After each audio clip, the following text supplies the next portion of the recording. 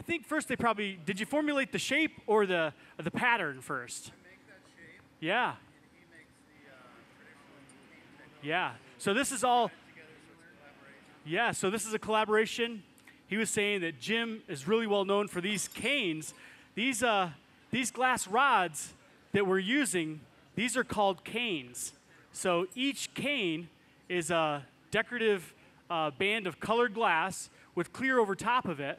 And what you see Jeff doing is he's laying out a pattern, and we're going to roll that up on a bubble. Now, we have one going on over here. This is the second one. We're kind of doing production style this weekend so we can make a lot of work. We made, I think, 9 of these giant bubbles yesterday, and I think that was a pretty good day. So these guys already have one rolled up. We're getting the next one prepared, so we start out with them cold. We're going to stick them in an oven called an annealer to heat them up to 900 degrees. Then we can pull them out of the annealer and put them in the reheating furnace, which is called a glory hole, to fuse this pattern together. So it's kind of like tack fused. So then we can take clear glass and roll it up on the bubble. Now, if I say any terminology you don't understand, just get my attention and I'll try to explain it. But we're going to be live streaming here, I think, really soon. We're live right now. Yeah, so if you're at home, you can tune in to cmog.org, and we have a live stream on our website, and so anywhere in the world can watch it right now. So anybody listening at home, you can ask Amanda any question you'd like, and she'll ask us, and we'll get back to you. So usually all of our friends from around the country tune in, especially, I would say from the West Coast, but right now they're sleeping. You know how those guys are. They sleep in on Sundays. We get up and we go to work. Right, Jeff? So if you want to see some of Jeff's work, he has a piece up in the new wing here, and they're candlesticks. Right, Jeff? They're candlesticks that are shaped like a snake. And I think there's a grouping of them of maybe 6 or 8, or maybe more. Yeah. You should go look at your work. Anyways, that's in our new wing up here. And yeah, you want to check that out. So Tom is taking the leftover here. So you saw us break off that big giant bubble. Well, there's still some of that pattern left up on the pipe. The glass on the iron is called the moil, and usually that's waste glass. So if you're making production glass, usually you just toss that in the can. But because there's a lot of time and effort into making all of this decorative cane, we're going to use as much of that as we possibly can. So Tom's closing the end of it, and we're going to blow a small bubble, and Jeff's going to do the same thing, and he'll group these things together. He actually has a show coming up down in Miami, and they're going to make a large room with all of these hanging things. They're going to actually end up being, I hate to say lighting, they're going to be lit orbs. So I can't wait to see what they look like all together. All the patterns that he's done, he's got some white cane and he's got some black cane, kind of the same technique and the same patterns, but they look totally different. We have a pot of white milky glass melted over here in this far tank. So Jason, this is Jason Christian sitting at this bench. He's actually one of the full-time glassmakers, along with Jim, that work with Dale Chihuly. How about a big hand of applause for these guys? They're going to be working hard today. And George, you guys. So we're gonna be chatting a little bit and working a lot. So if you guys have any questions, get my attention, and we'll try to answer them for you. Are there any questions so far? How many of you guys have seen glassmaking before? A couple. Have you seen it to this scale? Usually this scale is like, there's a few shops around the country that make glass like this, and Jim's team, they make it like this every day. So if you walked in to buy your ticket and you saw that big standing floor chandelier called the Big Green Fern, that's one of Dale Chihuly's designs, and most likely Jim and Jason worked on that. So they work in his shop every day.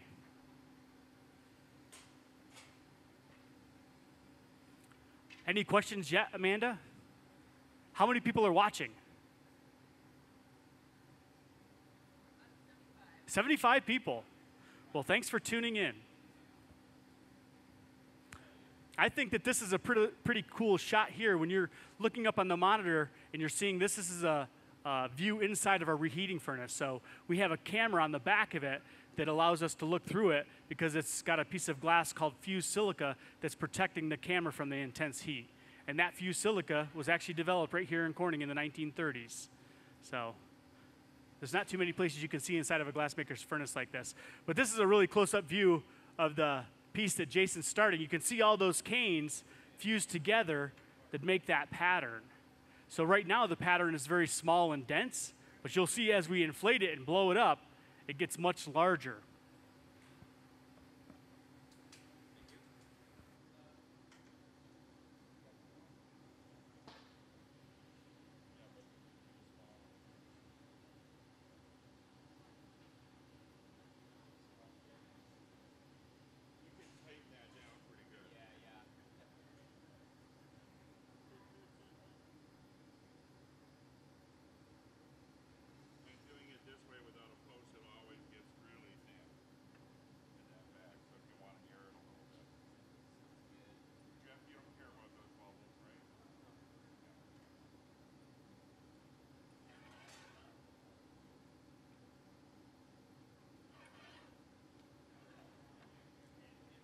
So just a little bit to talk about the technique, too, that we're going to be using.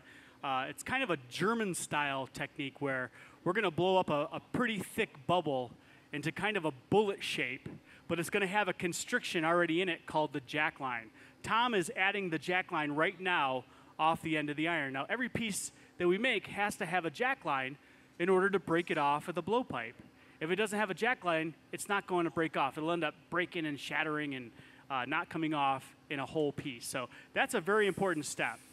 And you're going to notice early on when we're doing this that Jim will put the jack line in to the second to the last gather. So the final gather, it'll already have a jack line in it, and he's going to do what's called a post gather, which is a gather over 90% of the bubble.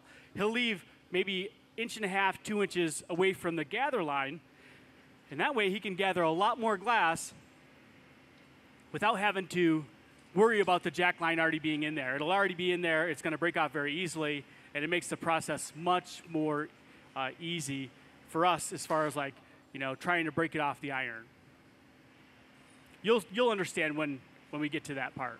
We're getting pretty close. Jason's already got his piece almost finished. We're going to take it over on this bench, and we're going to do the final steps over here. And then Jason's going to start the next one. So this is how production usually, you know, works. We'll have 2 benches, one starting it, one finishing it.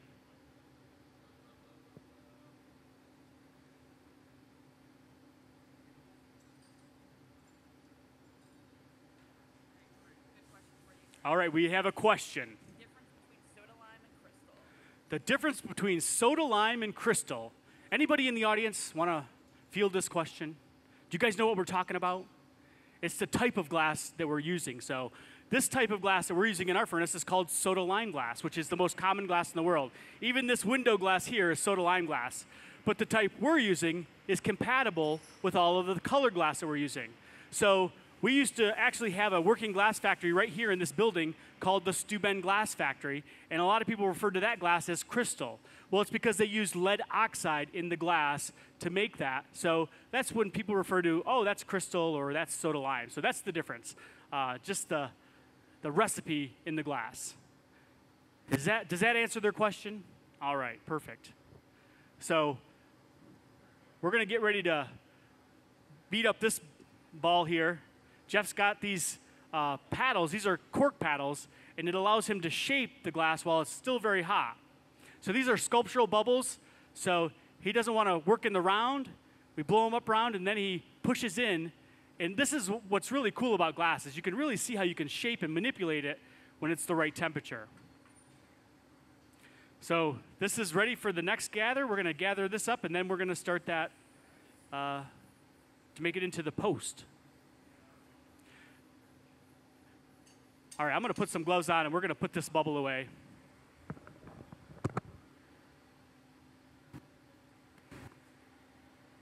So all of the pieces that we make have to be cooled down slowly. And we're going to put them into an oven called the annealer to slowly cool down. I'm too close to the mic, I think. So it cools them down slowly so they don't crack and break. I think I can put that right in the front, Chris, right next to the one. Yeah, I think so. Can you just pop that real quick? Take a quick look. Yeah. Right over there in the corner.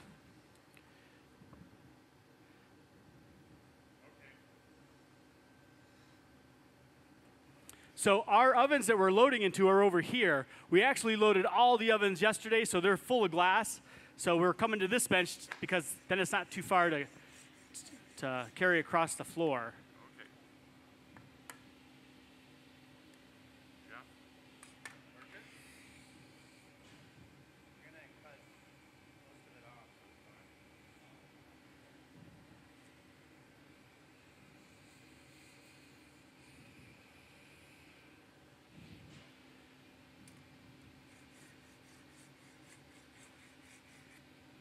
Okay. Yep.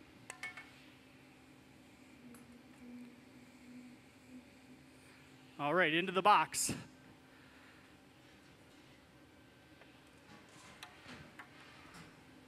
All right. On to the next piece.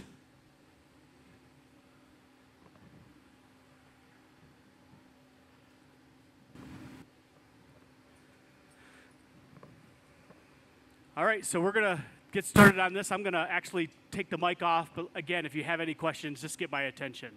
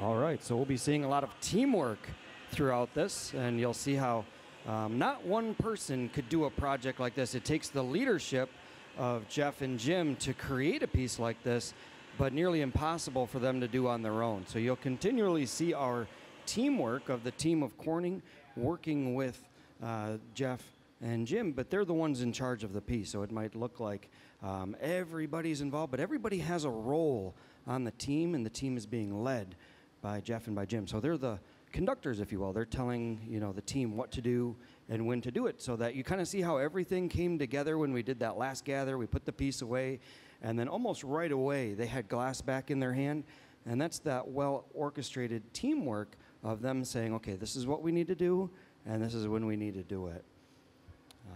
So over on the far side, we can see Jason and Chris getting started on the next piece. All right, so they're gathering up a little bit of actually white glass, a beautiful opaline glass that the studio mixed up and melted for us, so we appreciate that. And then as you see, George comes back to the bench, hands it off to Jim, and Jim asks Tom to inflate it. We've got Josh here shielding the gaffer. The gaffer is the glass blower on the team. In this case, Jim gaffing the piece. It looks like I'm going to go help out over with the cane. So I'm going to be back in a moment. But again, enjoy the live stream, enjoy the demonstration, and have a great Sunday.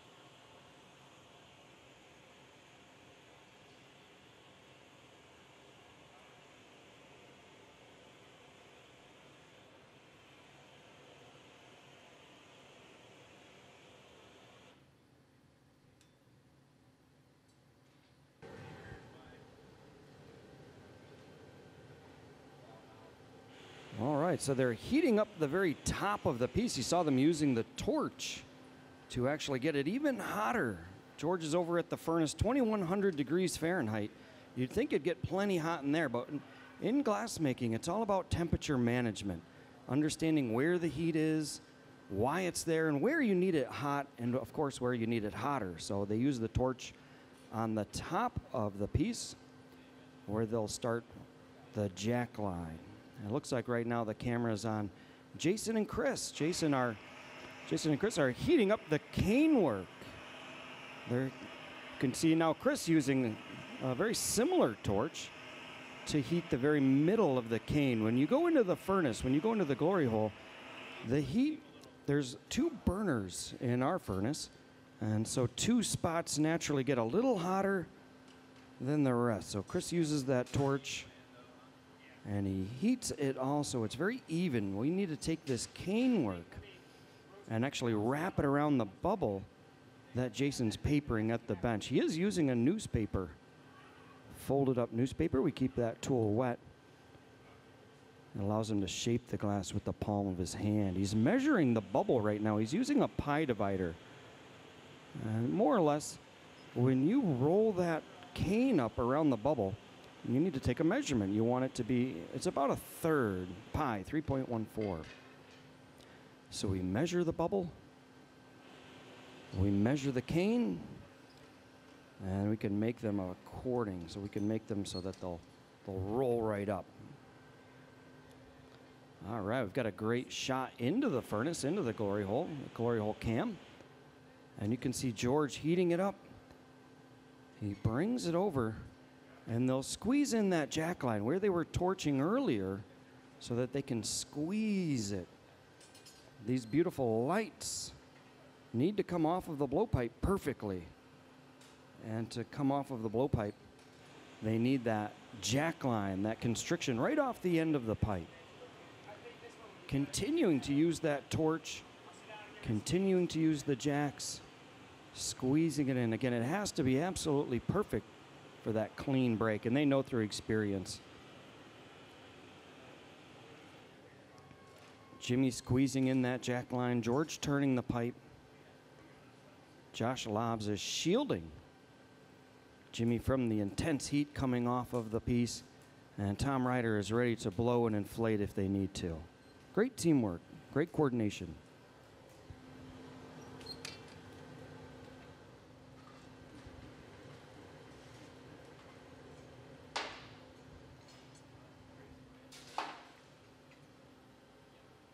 All right, over on our side, Jason will be doing the roll-up right now.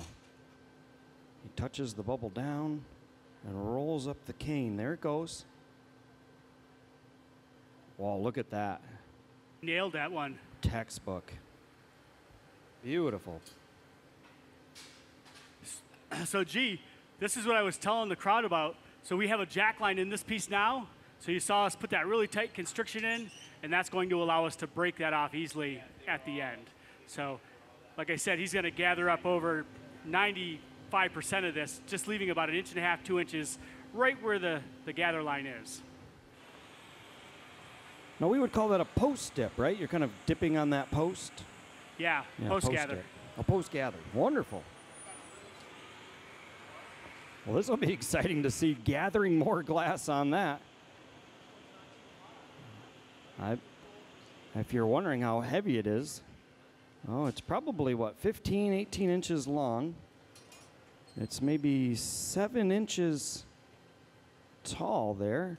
Now imagine a boulder, imagine a rock about the size of when you're picking through the bin and you're looking for the largest watermelon in the bin. That's probably about the size right there. Now we're going to gather more glass right on top of that. Amazing.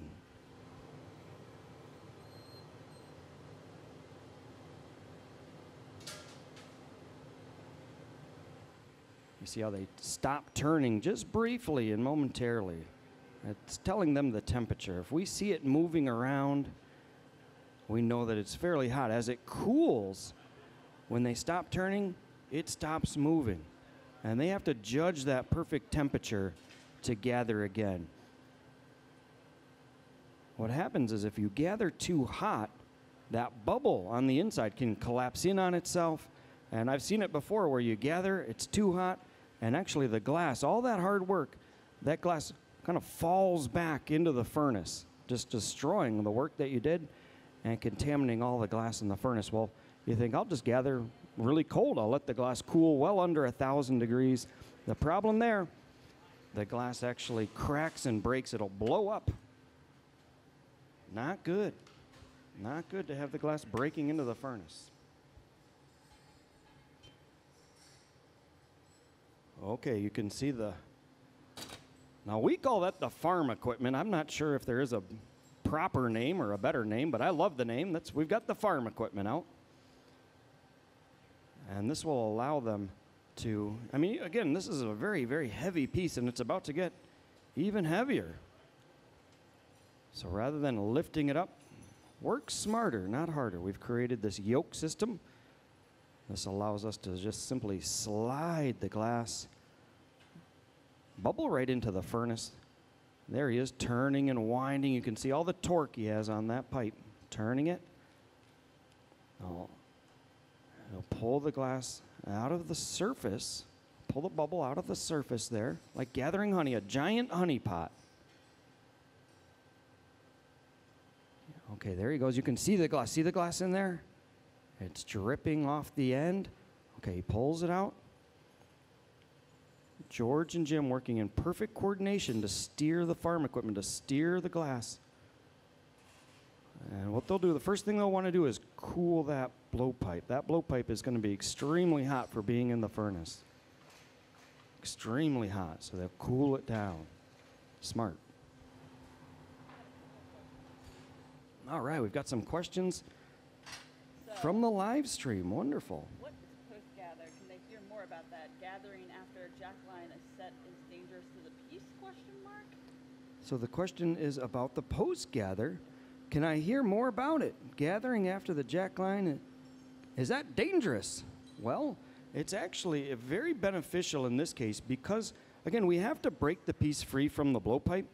The gather that we make has to have that jackline. It has to have that constriction in it. So right now, imagine all the glass that they have here having to turn it. Remember all that hard work? You saw them turning the pipe. George, Tom, turning the blowpipe. Jim, turning the pipe. All that torque. Be very difficult to put that jackline in right now with all the weight and, of course, all of the heat radiating off of that bubble. So it could be even more dangerous to try to put the jackline in now. Could be dangerous to the glass makers having to turn it, to Jim having to deal with the heat coming off of the piece. So when you make a large piece like this, sometimes it's beneficial to put that jackline in and then do the post-gather. Now, I was talking with the artists about the final piece, and the final piece is going to be lighting. They will cut away some of the bottom of the piece, and so that jack line, that gather line, actually all that gets removed. So you don't even see that in the final piece. It all gets removed, and so this is a very great and safe way to make a piece this large. Wonderful. I hope that helps. The canes that they have are gorgeous. Wonderful. About how Jim made those.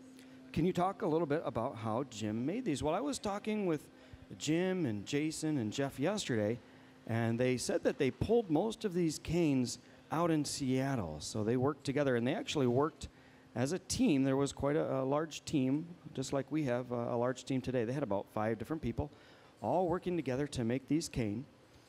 And the type of glass color they're using is, it's called Duro. It's a glass that's very intense.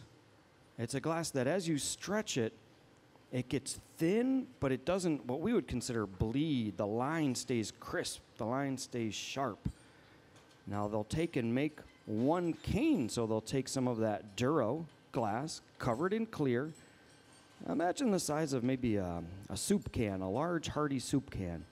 Stretching that glass thin till it's about the diameter of a pencil. So the inside of that pencil, where you think maybe the lead would be, and then you've got the wood on top of it. In our case, the inside of the cane is that Duro color, that straight color, and then clear glass on top of it. Now, once they stretch it out, we're talking, 30 feet long, the length of the shop. It's about the diameter of a pencil. You'll cut it up till it's about the size of a pencil.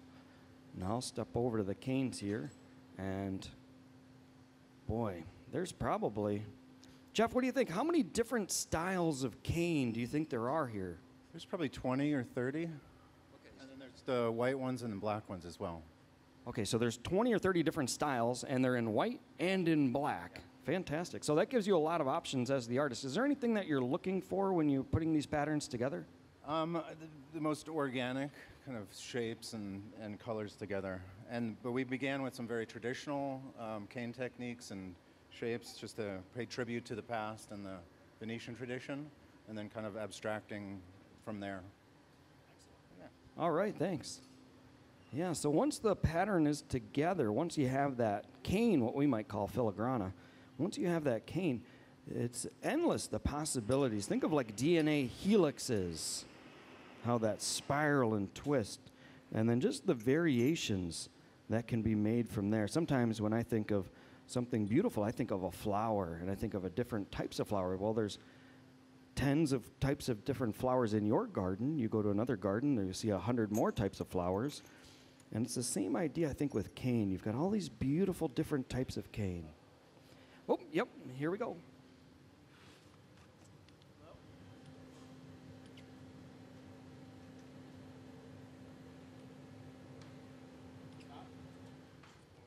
All right, I'm going to get off the microphone and help Jason create the starter bubble. Again, thanks so much for tuning in. Thanks so much for joining us on Sunday.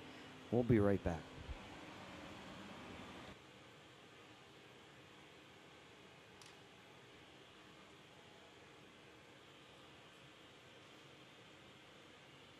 All right, G's turned out, but I'm going to tune in.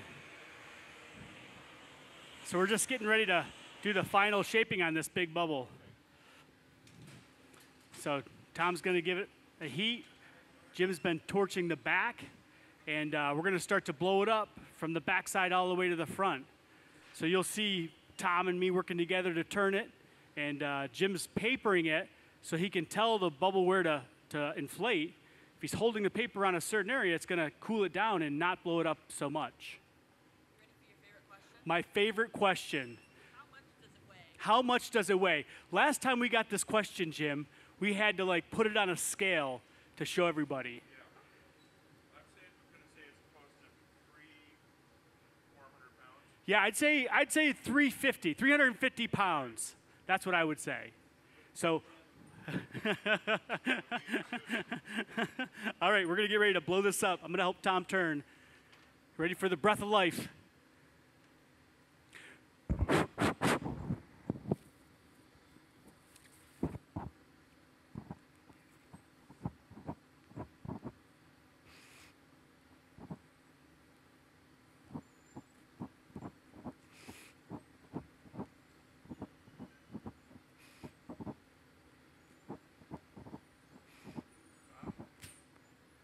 I'll take a heat, Tom.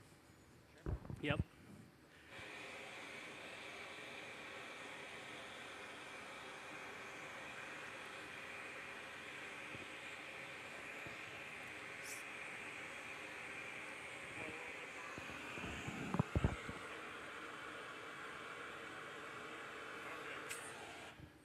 All right, I got her. All right, Jim says one more heat. So me and Tom have been swapping out so one person doesn't have to handle all the load.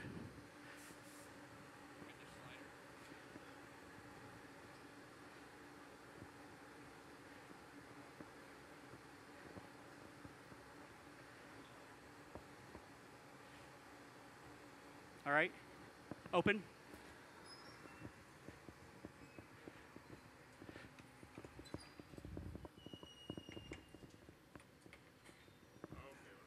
You got her?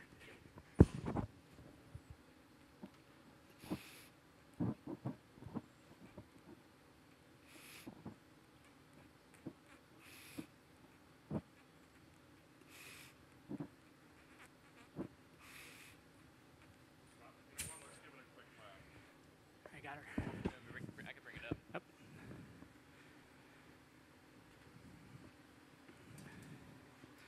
We're getting close.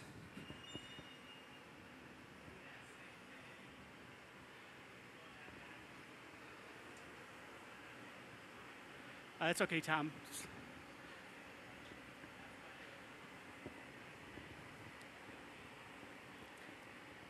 Open.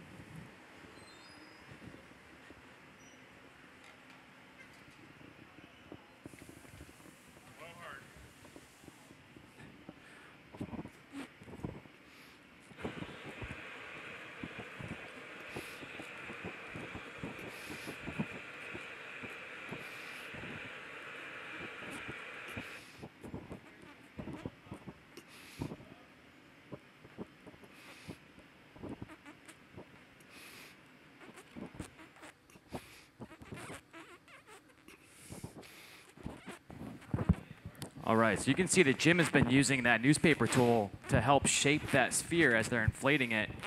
And sometimes they've been using a torch on the backside of the bubble, and that's just to sort of heat up that area a little bit more. When we blow into a pipe, that air pressure is going to follow the least resistant path, and that's the hottest or the softest glass. So if you want to stop the bubble from blowing out in an area, you can sort of chill it, or you can hold a tool there like that newspaper is very effective. Or you can help sort of heat up the other areas using that fluffy torch that's running on propane. And it looks like they're pretty close to the volume that they're looking for. Jeff is gearing up in his, he's got an aluminized apron, some big Kevlar sleeves. He'll probably put a face shield on, and then he'll use those big cork paddles. So once we get this sphere inflated to the volume, he goes in there and starts to push in to certain areas and create these little craters or these dimples in the bubble, distorting it as he wants. So this is a lot of fun to watch. Cork is a really nice material to shape glass with. It's very soft. You can really get in there and sort of rub on the bubble with the cork, push into it pretty hard, and you won't leave any tool marks. You won't scuff it or leave any scratches on it. You can see we're starting to get to the maxed out size of that glory hole. We have a couple big doors on the outside. They're those sliding doors, so we can work a pretty large scale and continue to fit in and out of that. So now they've been turning the entire time very smoothly to keep everything perfectly on center and even. That's very important when you're creating a nice form like this. But you'll start to see him stop and flip a couple different ways now. This will give Jeff just a few seconds to get in there and make some squeeze marks with those corks. But you'll notice this bubble is going to start to slump towards the ground. And as it does, the more it slumps, the harder it is to turn it back up. So that's why we get two guys on the blowpipe, George and Jim. They're both applying a lot of torque to keep that really in the center realm there. The more that slumps off center, the harder it is for those guys to turn it back. And they've got maybe 10 seconds, maybe 15 seconds at the most to really get the shaping with the corks. As that bubble's gotten blown up larger, it's gotten quite thin. And the thinner it gets, the less time you have to manipulate the material. So it's a lot more frequent reheating at this point.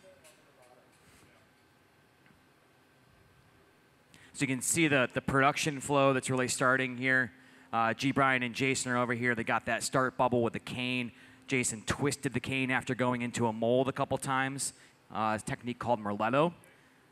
So it creates an extra little dimension of twist with those canes, and it creates a really beautiful effect when it blows out. So once this final piece, or this piece is finalized and done, we'll put it away into the annealer, and these guys should have the next start coming their way, so we can just roll right into it. And you have to remember that if you see any type of movement in the glass, it is over 1,000 degrees. So at 1,000 Fahrenheit, that glass is completely rigid. It has no more movement to it. So when they come out of that oven, I'm guessing it's around maybe 1,500, right around there. But that's why Jeff's got all that gear on. That's a lot of heat coming off of that sphere.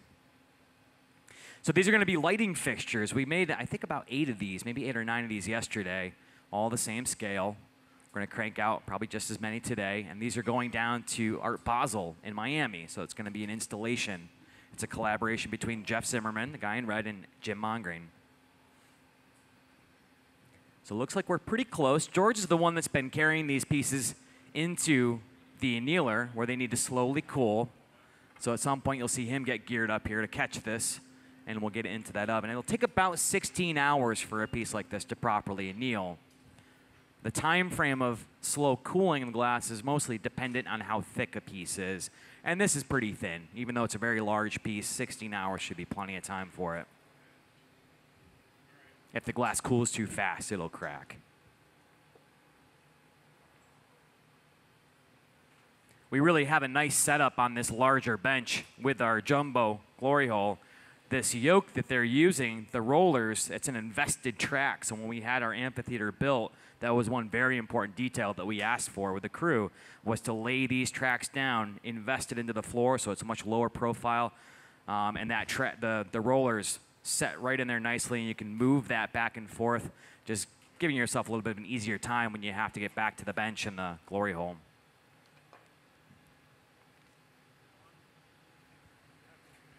Now, George is putting on a lot of extra gear. Even the Kevlar gloves will burn through, especially when you're holding on to a big, heavy piece of glass like this. So George likes to put on this extra hoodie, just a little extra protection for him, and then he'll put those aluminized sleeves on, the big Kevlar mittens, and a face shield.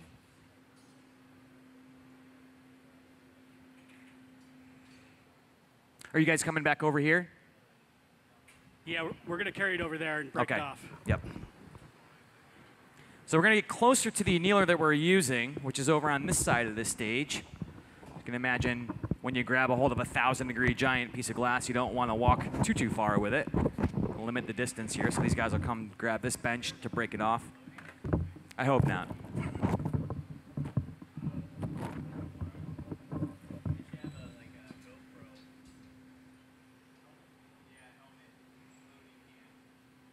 Well, when we break this off, we've been fire polishing the break off. Anytime you break glass, even if it's 1,000 degrees, it leaves a very jagged edge. So we like to fire polish that for a couple of reasons. One is it actually just takes away that dangerous edge. So if you handle this piece later on, you won't cut yourself on the break off. But it also kicks a little bit of extra heat right there, and that's generally the coldest section of the bubble when we break it free.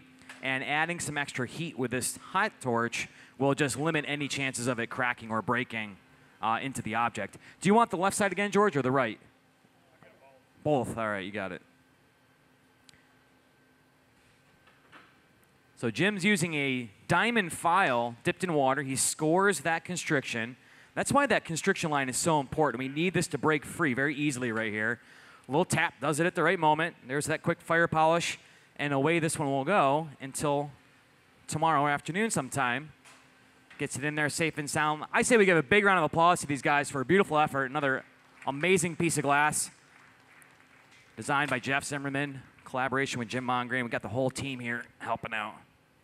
Nice work.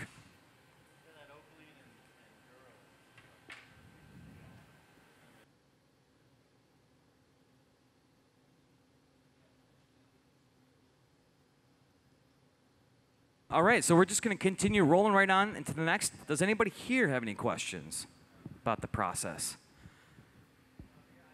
We're here working with these guys all day long. We're probably going to break for lunch sometime around noon, but we'll be in here all afternoon making the same objects, just keeping this rotation going.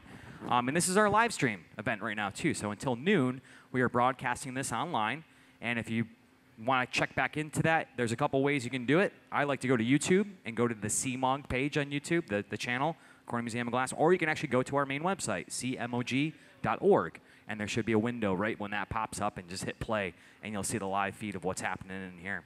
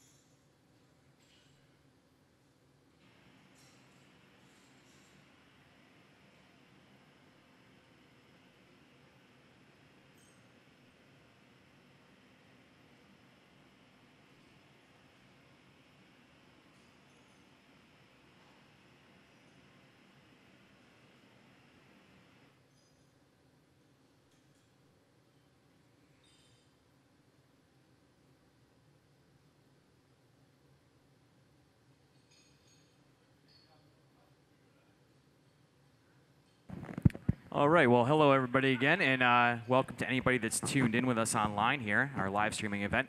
We got a lot going on in our amphitheater. We got Jeff Zimmerman. He's a glassmaker designer, and he's putting together these beautiful patterns with cane. He's brought his team along with him to help make these really large globes that get distorted at the very end. We've got Jim Mongrain right now that's setting up the beginning of one of these pieces. G. Bryan, George Kenner helping to turn the pipe here. Jason Christian's been working on rolling the canes up and getting the pattern all set and ready for the next gathers. And that brings us to this step. So we're creating a post bubble right now. We have a lot of beautiful cane. This one I think was twisted up a little bit. We have some opaline white glass mixed in. And Jim's in the process of getting this set up. He'll put a little constriction in here, a jack line on this post bubble, and then we'll let it set up and dip back into our furnace to gather more glass on there so we have enough material to inflate this to the size they're looking for.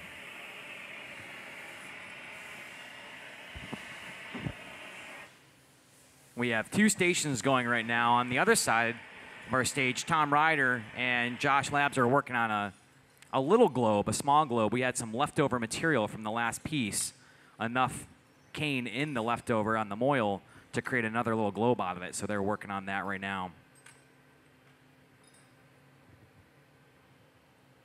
But this next move that Jim's going for, this is that jack line. So he's got a tool called Jacks. It's a bladed tool. He's preheated, put a little bit of wax on there, and squeezing over the bubble, forming a nice, clean constriction. This is a very important step. When we go to remove anything from the blowpipe, we have to break the glass free. And anybody that's broken glass, you probably know it doesn't like to break in a clean edge. So we're going to tell it to break in a very clean line by incorporating this line into it. And you can see how much torque G is really applying to turning that blowpipe, keeping everything on center. Very, very difficult. The team you're watching right now is highly skilled.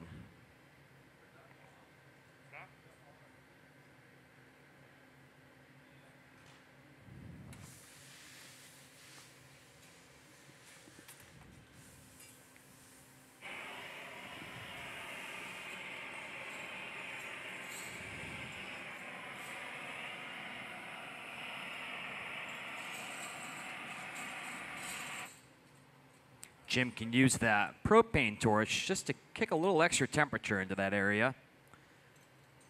Especially using these metal tools. The metal pulls heat out of the glass, and the heat is what keeps it soft and able to manipulate. So a little extra heat with that torch can help out to get these little details to work smoothly.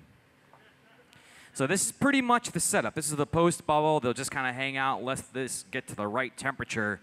And once it's dropped down to about 1,000 degrees where it's totally rigid, it'll be stable enough to dip back into our furnace and get another gather of glass.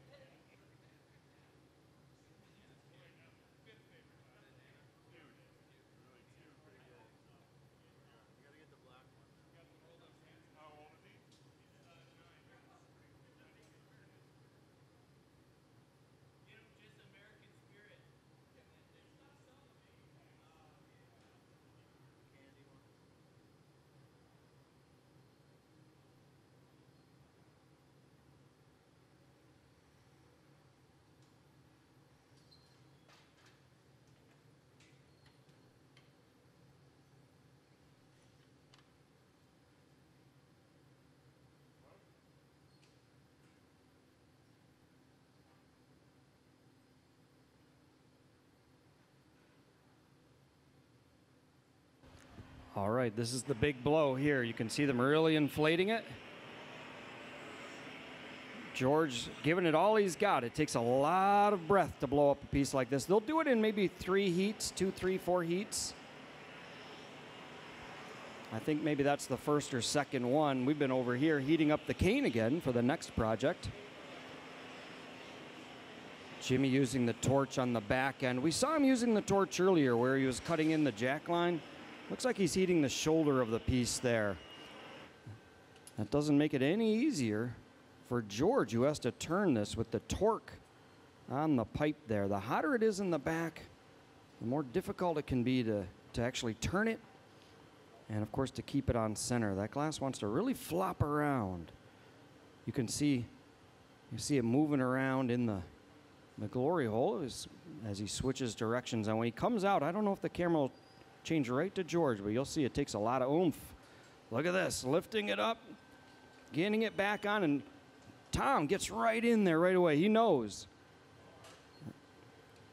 All right, so George stepped back, blowing it out now. Of course, Jim and Jeff, they're the ones saying, blow a little harder, give it all you got, whatever it needs. Josh putting a little bit of air on the very bottom. I see Jeff there. We've got some shielding involved. A lot of heat coming off that piece. Boy, look at it spin. You see how it's getting bigger? Amazing. I love that part. Quick eye. That was a good one. George gets it back onto the yoke. Now, once it gets really big and really hot, they'll actually leave it on that yoke. They won't bring it back and forth to the bench. It's too much. I mean, you can see the size of this piece, the size of that furnace, the size of the team all working together.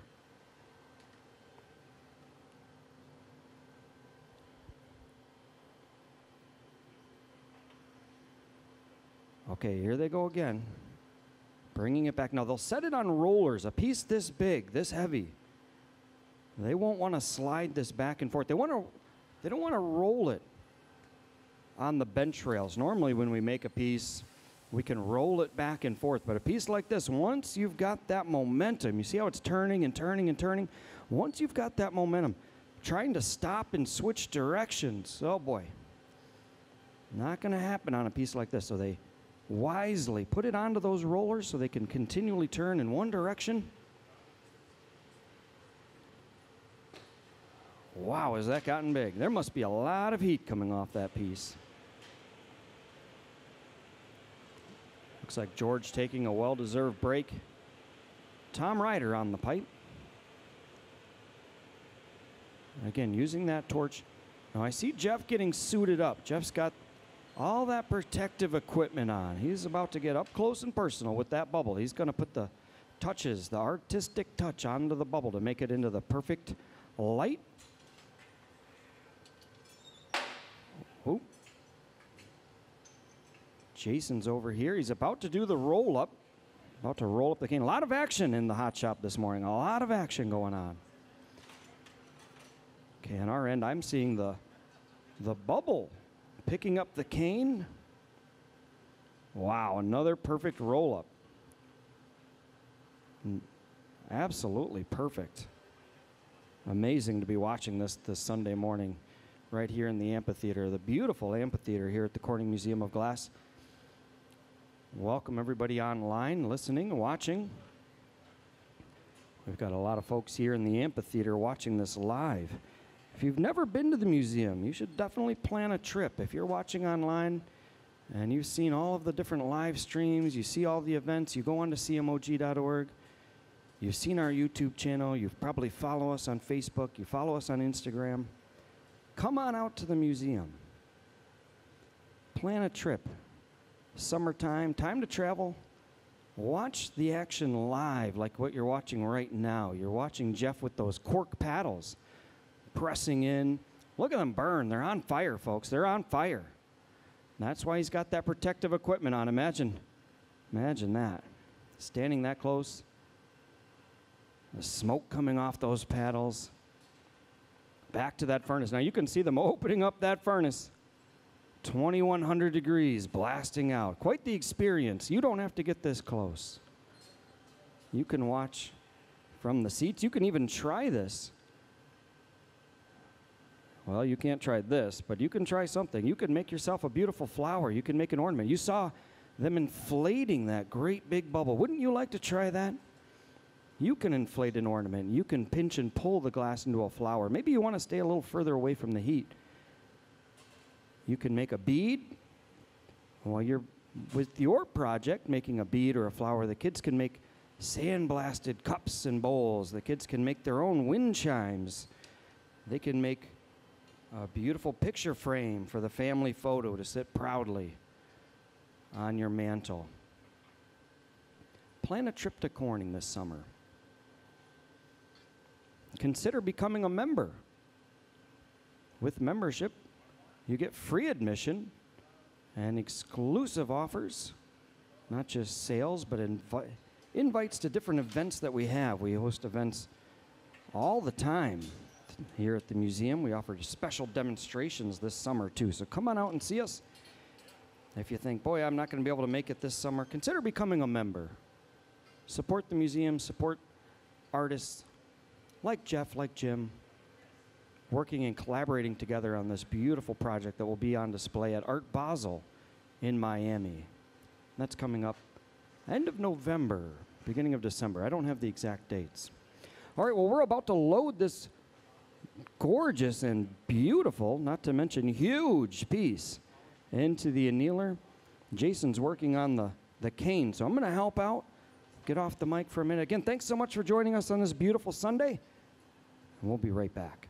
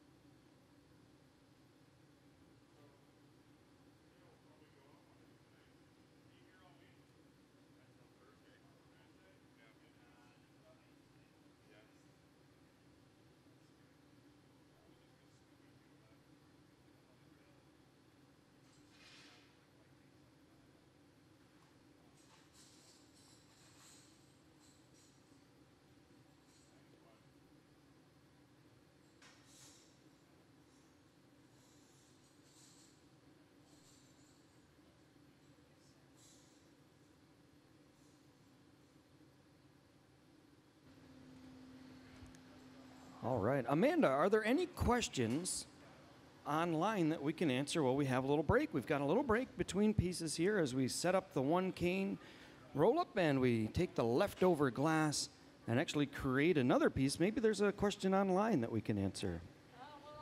This is Amanda. She controls she's at the helm of our live streams, and she's the one you're always asking questions to. So we want to thank Amanda. Thanks so much for helping out. Thanks, G.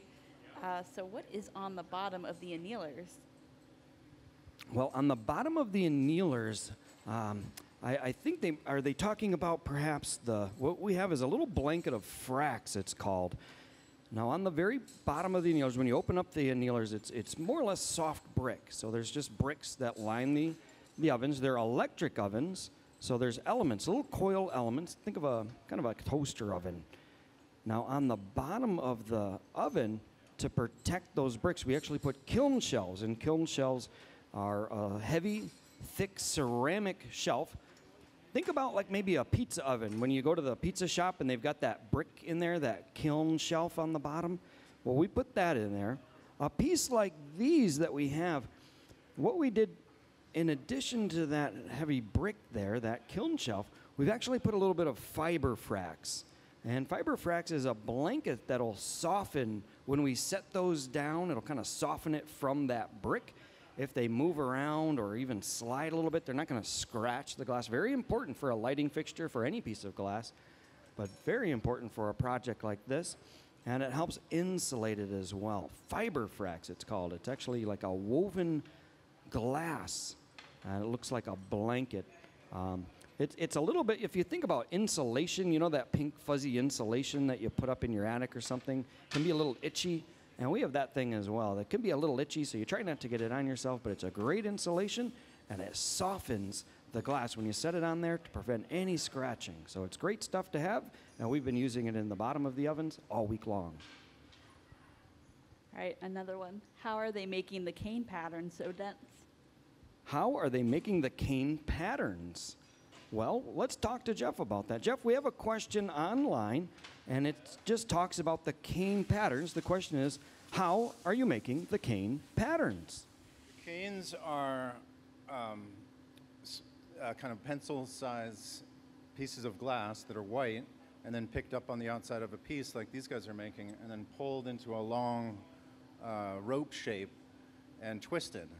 So this has got 3 pieces of cane on it. This has an interior of cane and then some other one. So it's tiny pieces of white, basically, that then blow up into the piece. So this is mostly clear and then white. Now, you said earlier that you have maybe 15 or 20 different styles of cane. How many different styles per piece? Are you putting, one style only, or are you mixing and matching? How many different styles would you say you're making per piece? There's a variation. I started with some that were very kind of traditional Venetian that you'll find in the museum. There's patterns that you'll see a lot in the old Murano glass. And then now I'm starting to kind of mix and match, and then we're putting it in a mold and twisting it, so it'll make it even more kind of movement and organic.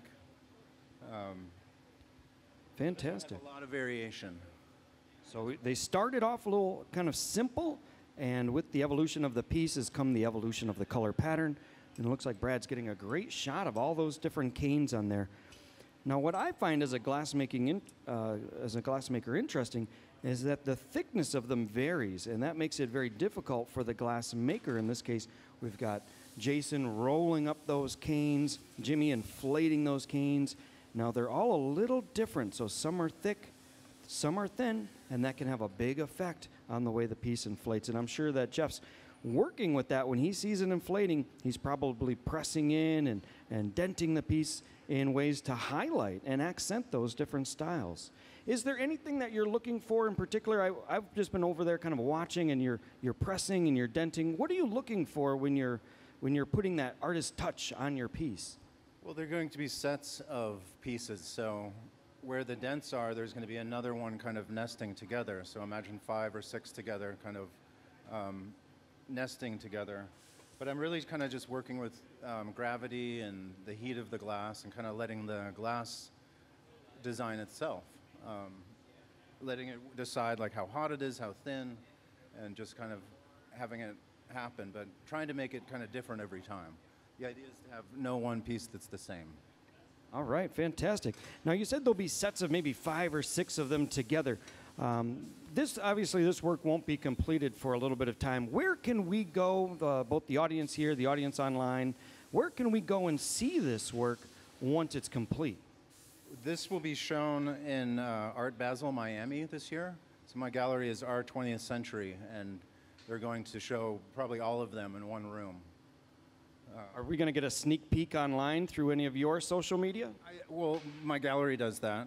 It's R and Company, and you can see all of my work online as well, if they wanted to. Yeah, randcompany.com. All right, I'm sure a lot of people are going to be checking it out right now. I know I'll be checking it out very soon, so we're looking forward to that. Excellent. Thank you for your time.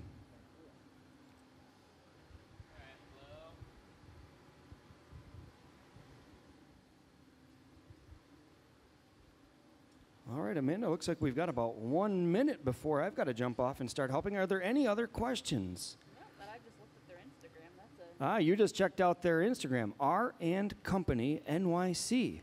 Fantastic. So yeah, we're looking at some of those pieces right now, some of those beautiful lights, thick and thin glass, bright to dark, beautiful shadows. Yeah, you have to check it out yourself. R and Company NYC, that's their handle on Instagram. Check it out.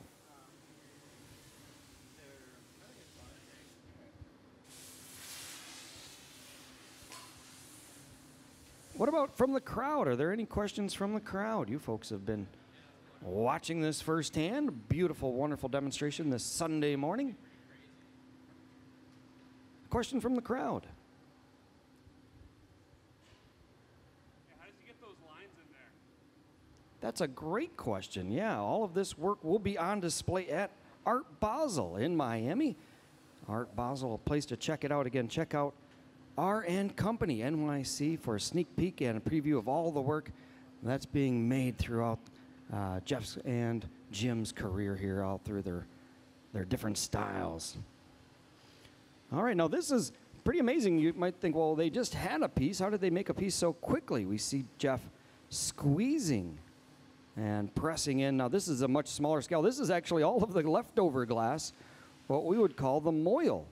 Leftover glass that's on the blowpipe usually gets discarded and recycled, but in this case, all that beautiful cane work, all those beautiful lines and patterns, they've taken that leftover glass and they're actually able to make a nice size piece out of it. Pretty amazing. The amount of glass that's on the pipe, the leftover glass, we would make it into a vase or a bowl.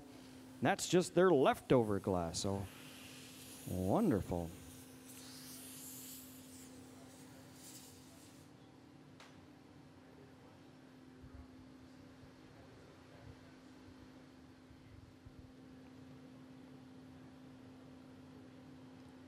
Looks like Jason's over here. Now, you've got the piece all finished up, and this will get gathered on before they do the jack line. Is that correct? Yes, sir. All right. Can I buy a vowel?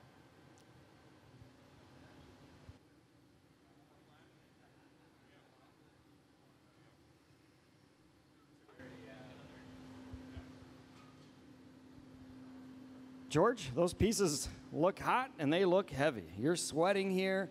Tell us what it's like to experience this wonderful demonstration this weekend. You know, we do this all the time, but we look forward to projects like this because it's something that we don't do every day. You know, I agree fully. Yep. I got to go. All right, this one's going into the annealer, this small lighting fixture into the oven. Left side, okay. I'll get the left side of the door here. They'll fire polish the bottom. Now, when they break the piece free from the blowpipe, like all broken glass, we all think of broken glass. Stay away, dangerous. It's sharp. And that's certainly true with this little broken off area. And so we use the torch to fire polish. Remove any danger. Fire polish and soften those sharp edges. I don't know if we've got a shot here. Jason's gathering up. Oh, yeah, there it is. You can see him turning. See how he's using all that torque, turning. He'll come out. He'll have, look at all the glass he'll have. He barely fits out of the door. He strips off the excess. There's a great shot. You can see the glass just pouring off. That glass is like honey. It's pouring off. Look at the bottom of the bucket. Glowing red is that 2,000-degree glass. Heats up. The bucket heats up the water, the steam coming off of it. Absolutely amazing. Well, there's a great photo going on. Jim's getting a photo with, looks like baby Jim in the shop. How neat. Yeah. We've got the giant bubble here. You can see they're actually cooling down the pipe right now. If you've ever wondered what they're doing, as soon as they come out of the furnace, a lot of times the glass makers will set it over into this trough. And what it is it's a pipe cooler. So we're cooling down the glass, cooling down the pipe, rather. Those pipes do, of course, get extremely hot. Now, this is a wooden block. This is a great way and a great technique so you don't have to lift up that heavy block. These wooden shaping tools, we leave them soaking in water, and you can see the size of that one. You've probably picked up a log out of the river. It's quite heavy when they're waterlogged. This block, no different. And boy, look at the smoke coming off of it as it slowly burns away.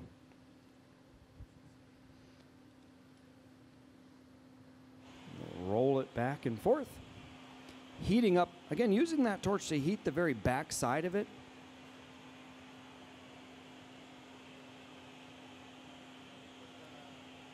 At this point, believe it or not, for those of you folks that just came in, this is not all the glass. We're still going to go back into the furnace one more time. The pieces that we're making are about as big as we can get them. They're huge. They're enormous. And with this much glass, we just need one more gather.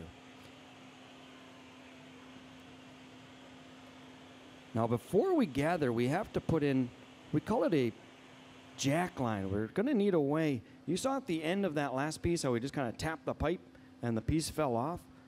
Well, in order to ensure an even break, we need to put in a jack line, a way that the glass will break free from the blowpipe. So they'll get everything just how they want it. They'll put that jack line in, and once they have that established, that break-off spot, that's when they'll actually gather more glass. They'll gather glass all the way up to that jack line. It's a smart way to work.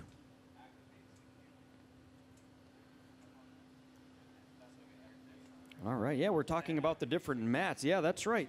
We have different mats that will follow around. We have an AV team today during live streams.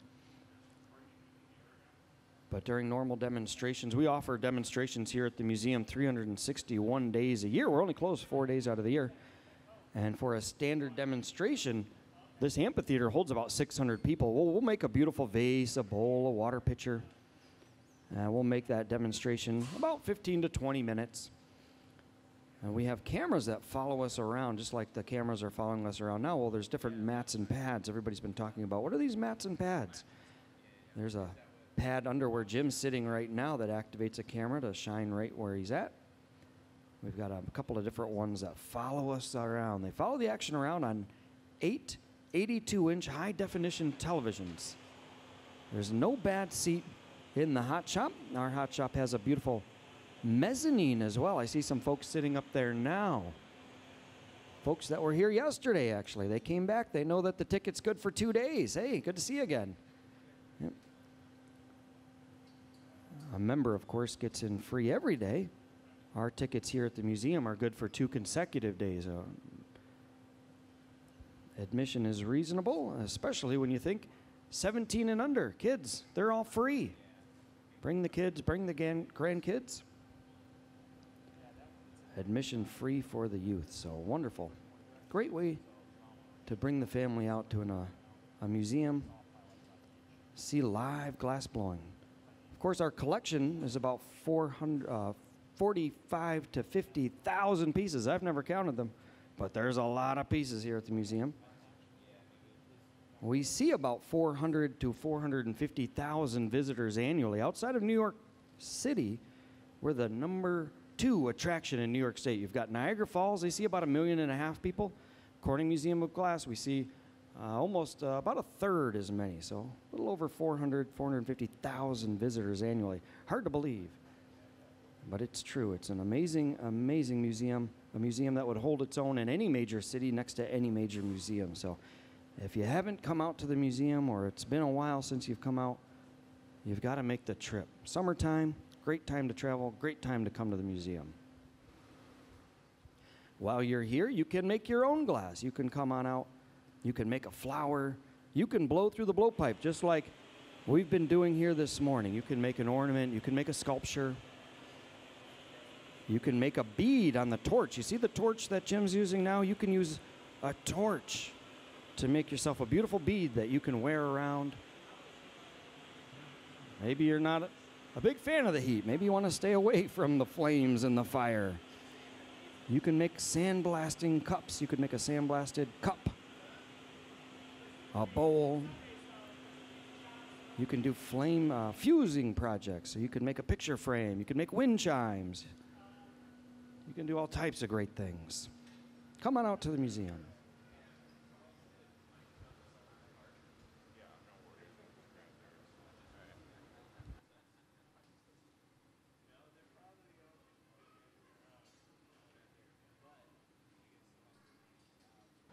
All right, looks like Tom's over.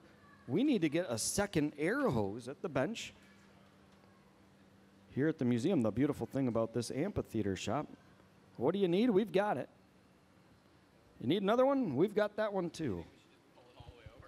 Yeah, let's just extend the cord right over. I don't think, because it won't, the cart, our gas-saving cart here won't go, I don't think, all the way over, but if we're just using it for this one piece. Oh, look how long this cord is. Yeah, plenty of room. Okay, that's it, Tom. That's all the reach. Look at that. Plenty of room. Okay, here comes that fun part where George is really going to inflate the glass. Jason's stepping in. He's going to help turn. We'll use that torch on the backside. Now, they still have to put that jack line in that we talked about, that constriction. Once they have that constriction in, again, they're going to gather more glass on top of it. I know you're thinking, how are they going to do that? You'll have to wait and see. It's pretty awesome to watch the master glassmakers in action here at the Corning Museum of Glass.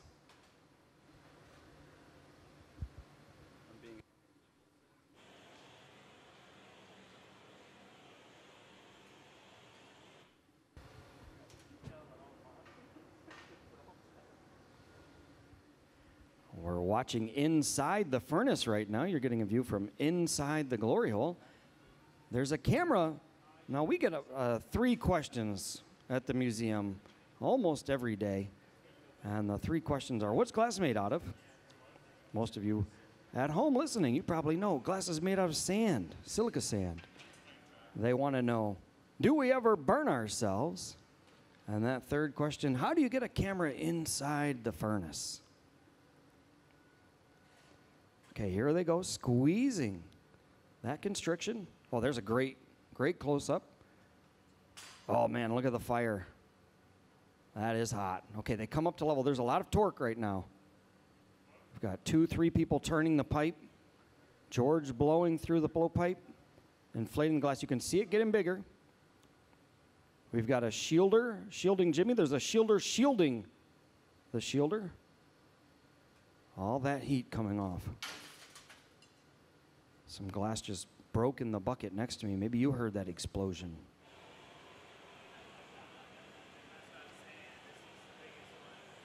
Oh, yeah. Now, I just heard Jason say that this is the biggest one we've made so far. Is the bottom annealer up?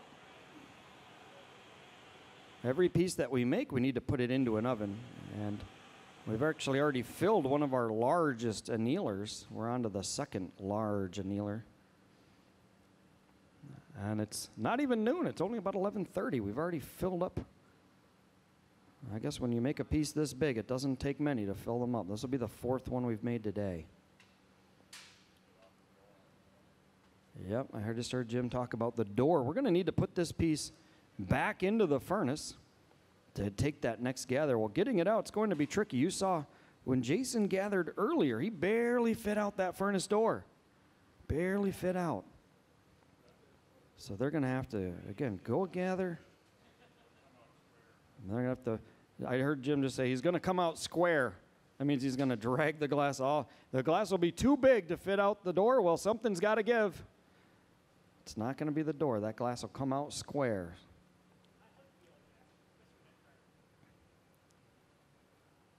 I see George smiling. I think George wants to take the gather. It's going to take a team to gather on a piece like this. I see Jeff inspecting, looking at the different lines and patterns. Again, all the lines and stripes, that cane work. There's a little bit of opaline glass underneath, so there's a milky white that backs up all of the lines and stripes of the cane.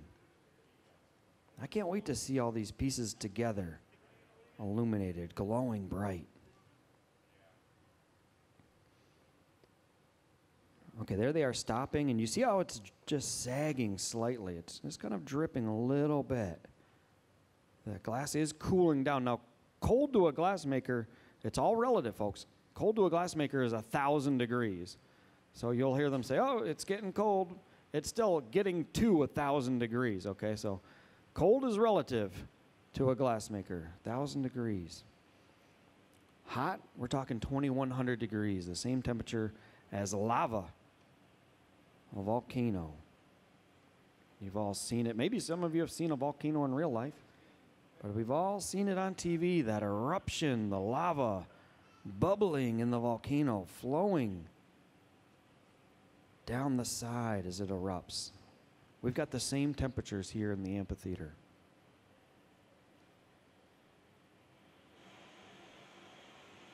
Now they'll use the torch on the very back side. Again, what we call the moil, right where the glass contacts the pipe. You see how that's where they're using the torch? Temperature management. Temperature management. If the glass gets too cold there, what happens is it'll actually crack and break.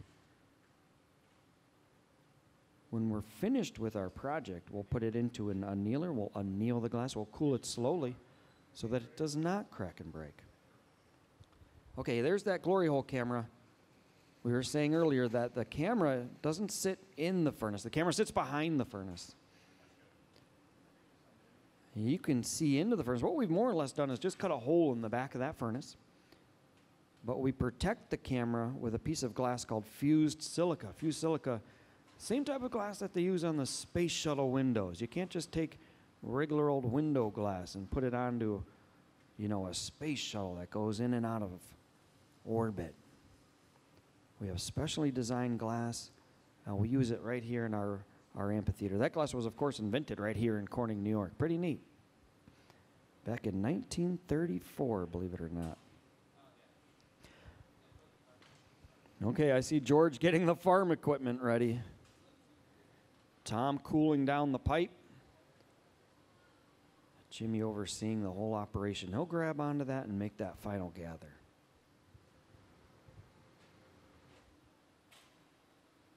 Okay, you can see how he lets it drip. He's, again, checking that temperature. He knows when it's perfect. Boy, I can't wait to see this. Everybody's ready. It's pretty intense. The hot shop just got quiet. All eyes on Jimmy. All eyes on the gather. He said it's coming out one way or the other. This is what the amphitheater was built for.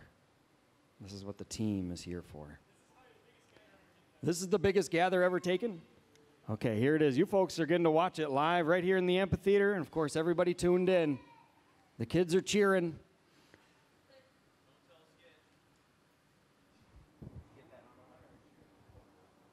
Okay, there they are, turning. Boy, Brad's getting a great shot, a great close-up. Everybody's got their cameras out. Everybody's taking their videos and their pictures. Oh, yeah, look at this. This is going to be a tight fit. I can see it in there. You can see it, too. You can see it. Okay, here it's going to be a tight fit. Whoa, look at that. Absolutely perfect. Let's give them a nice round of applause for that. Absolutely perfect. Now they're holding on to that farm equipment, that yoke. They're going to let a little bit drip off. See how it's pouring off like honey? They've got to be very careful. The bucket's starting to glow. I see the bucket glowing on the bottom. They let it drip off. The water's starting to boil. We better get out of there. Better move. Okay, there they go. As a team operating that equipment, will they cool down the pipe? It's going to be hot. It looks like they're going to go. That was a huge gather. Oh, yeah, look at the bucket. You can see the bucket on TV there. Oh, it was glowing bright orange. Look at it boil. Okay, Jim's over there with the newspaper pad. Believe it or not, that really is just newspaper. Now, they've got this great other newspaper pad. It's actually in a cookie sheet. They've kind of made this little boat. It almost looks like a little canoe of molded newspaper. They keep that wet. Now look at this. Jason's over there turning it. You can see he's got the glass. Oh yeah, there they are. Rolling it, smoothing it out. Now this is shaping the glass. Getting the material exactly where they need it. Something new here in the amphitheater, something we haven't seen before. So we love working here because there's always something new. Now here Tom will step in. Now Tom has these giant mitts on. They're wool on the inside and Kevlar on the outside. And this allows him to grab right up close to the glass. You think of leverage, right? The closer up you grab, the lighter it's going to be.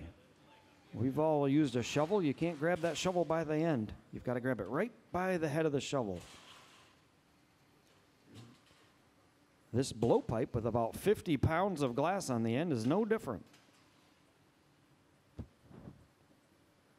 Oh, wow, this is going to be a big one. That cane pattern inside, the glass glowing. Josh cooling off the pipe, wiping it down, drying it. Jason steps, he picks it up, and he sets it down on that rolling yoke. Now, see how much easier this is to carry it around? Smart. Now, they'll use the torch. They're going to heat it up. Jason carefully sets it onto the yoke. Now, the yoke in front of the furnace, you can see how that yoke rolls back and forth. We had a lot of questions about that yesterday. This yoke rolls back and forth. It allows you to heat the piece easily. And you can also see that the yoke on that, the head on it swivels. So he sets it down. Now see how he turns it? It all swivels. Now he can slide the whole piece right into the furnace. The fulcrum point, by pushing that yoke all the way up, he doesn't have to have as much torque. He doesn't have to push down on the pipe to keep it level. Everybody's looking at the cameras, looking at the view inside because it's so special to Corning. No other hot shop has this. There's a great view into the glassmaker's world.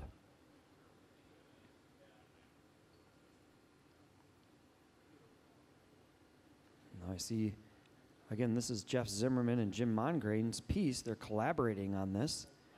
They've worked together for years. They've known each other for even longer. They've known each other for a long time. And they've been talking about collaborating on a different design, on a different piece. And so, oh, look, okay, Tom and George are going to use, this is a different style yoke here. See how they're able to pick it up? The crossbar, we call that. Many hands make light work. So I just heard Jeff and Jim talking about the shape and the size of this one. The last ones have been very round. And I heard them say long on this one. They might make this one a little longer. See how it's inflating? George is really puffing it up. Now, normally when we inflate a piece, we blow pretty soft. And it doesn't take a lot of breath. I got to inflate a couple of these yesterday, and actually Jim would say, okay, blow hard, and you'd blow, and you'd run out of air, and you'd have to take a big breath. And you'd have to blow again, and actually you'd do that maybe 4 or 5 or 6 times. It was pretty amazing. Okay, so they said they're going to marver it on the bigger marver. They have a smaller, well, it's still a big marver, but this one's a little smaller. Thanks, Brad. And our big marver right here, probably about 5 feet long, 3 feet across, 1.5 inch piece of steel, giant marver. This is a giant piece, so we're going to have to use the big one. Now, they're going to have to work together. It looks like Tom, George are going to carry it over there. They're going on, you hear Jim controlling the action. Okay. Oh, they step away. There's a lot of torque there. Jim's controlling it, rolling it back and forth, getting it to just the right shape, getting it perfect.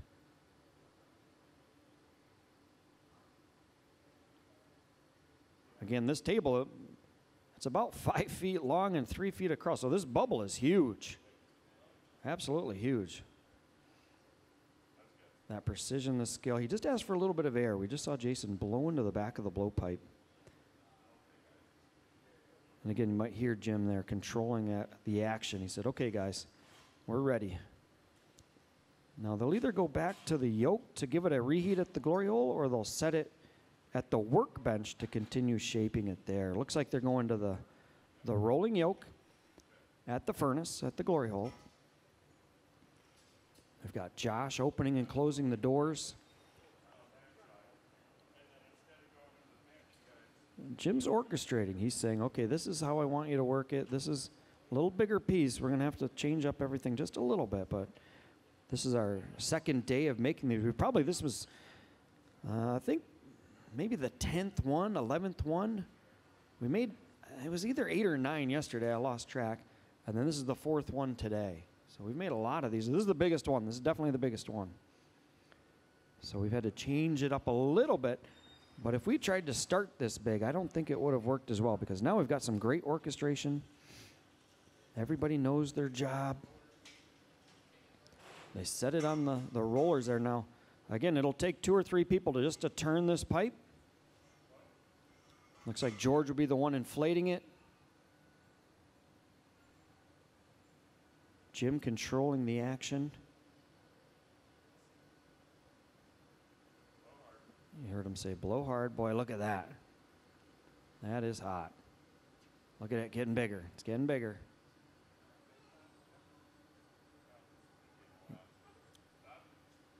Okay, you heard him say stop.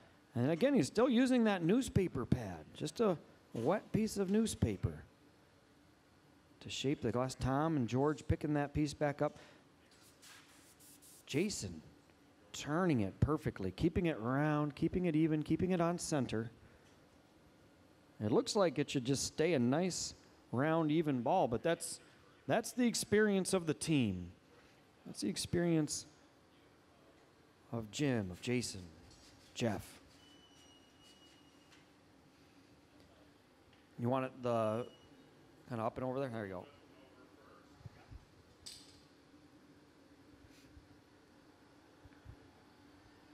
Okay, this time Jim has an air hose. Before we saw him using a torch, he's got an air hose. He'll control where it inflates, where it doesn't. It looks like he's blowing on the very bottom. He doesn't want the bottom to get too thin.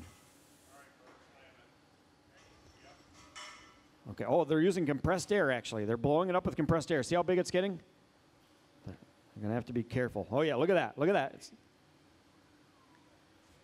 whoa. He said, keep going. He said, keep going. Keep inflating it. Look at this. Oh, yeah.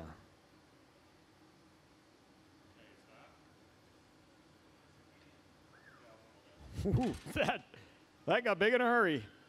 That was awesome. What'd you folks think of that? Yeah. Amazing. Okay, so they're getting ready with, Jim's calling it the lifters there. So George is bringing the one end over. He'll hand it over to Tom. Now, they're going to give this a reheat in the furnace. You might need to, Josh, you might need to open the 3 doors on that side. Yep. Okay. This furnace has it has different types of doors. What you're seeing are the sliders right there. But when the piece gets too big, you actually have to open the 3 doors in front of that 4th slider. Now they've closed. I don't know if you can see it. Well, it's hard to see anything at this point. That piece is huge and right in front of the camera. Now there's a sliding shield. There's a sliding shield protecting Jim from the heat, because when they open up the doors, yeah, you got a great view of it there. He said slider away. Okay, now he's just getting blasted by the heat of that furnace. So he gets out of there quick. Okay, here comes Jeff. Jeff Zimmerman, ladies and gentlemen, pressing. Oh, look at, they've gotten that bubble to the perfect temperature. Absolutely amazing. Pressing it in. Giving it the texture. Again, remember, this is about the 11th, 12th one that they've made. So he says he's going to heat it one more time.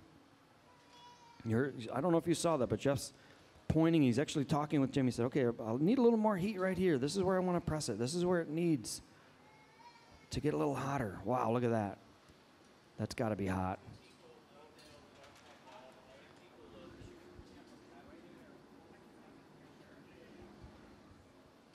Boy, we've got the cameraman. Brad's in there. He's in there with the heat.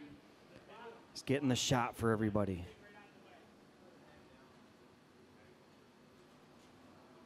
Oh, yeah, look at that. Okay, slider's open. Piece is coming out. You can see it's taken 2 or 3 people just to flip it around. Jeff Zimmerman pressing that glass in with the cork paddles. He has a pair of cork paddles. Believe it or not, they're just cork. You could see the smoke coming off of them. He's pressing it, and you saw he kind of slides the cork a little bit. He knows exactly where he wants and exactly how he wants to shape these. Looks like Chris has moved the steps out of the way of the annealer. The annealer that we're going to go into, it's our biggest annealer here in the hot shop. This piece should fit with no problem. It's a big oven.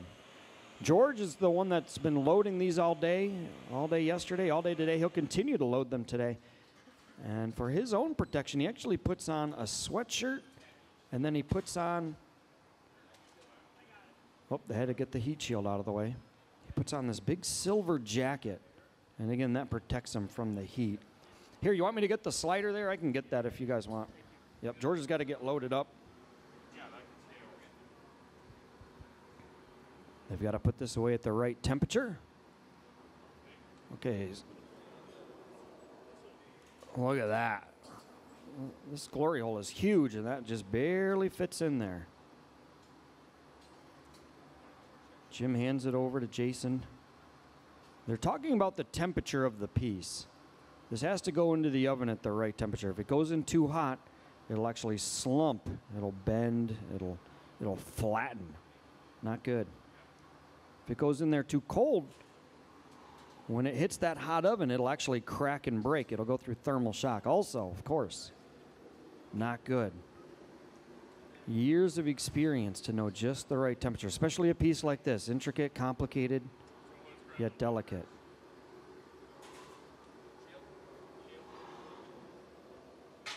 Okay, that's Jason on the pipe there. Now they're going to break it free. They're going to open it. They're going to break it free at the other bench. So it looks like they're walking over. The file is probably still over there unless we've moved it. Nope, there it is. Jeff's got the file. We use this special diamond file blade to scratch the glass and ensure an even break. So they'll use this file blade not to saw through it, but just to scratch the glass. George underneath the piece in case it pops off. Jim using that file blade. And Tom has the torch ready. Tom hands the paddle off. Okay, here's that tap. Look at that, perfect. They fire polish it. They said hit it real hard. Get it real bright. Okay, here we go. Into the oven. Look, George has got to climb into that 1,000-degree oven. He said that's good.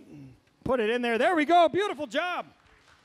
Jeff Zimmerman, Jim Mongrain, Jason Christian, the CMOG team. Absolutely beautiful, that piece there. And I think that's probably the biggest one we've ever made here in the Hot Shop. So an impressive morning. Yeah, absolutely. Very impressive.